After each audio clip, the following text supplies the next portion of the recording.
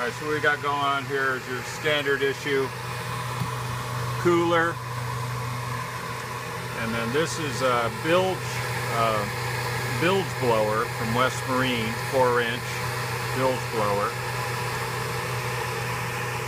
2 3/8 PVC holes, 2-inch PVC rather, 2-inch PVC, 2 3/8 holes. Power supply unit, O'Reilly's. This is the holy grail of everything right here. It's a 1940s Kenworth variable resistor for the fan control and a heater on the truck.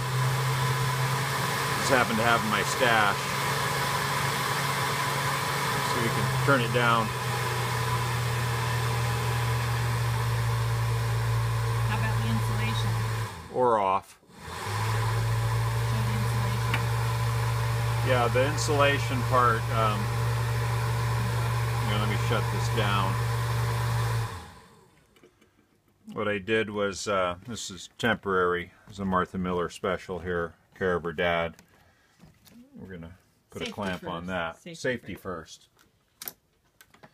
But, and then the lid was hollow, okay, up in here. So after I put these guys in place and then glued them in, I drilled a couple holes, and then I got that spray foam insulation crap, you know, and just shoved it in here and then emptied out the whole can until it started to come over here. So this is all dense foam filled up in here now. We just have water in here to keep the drum effect down and keep it quieter, because it sounds like a drum when there's nothing in there.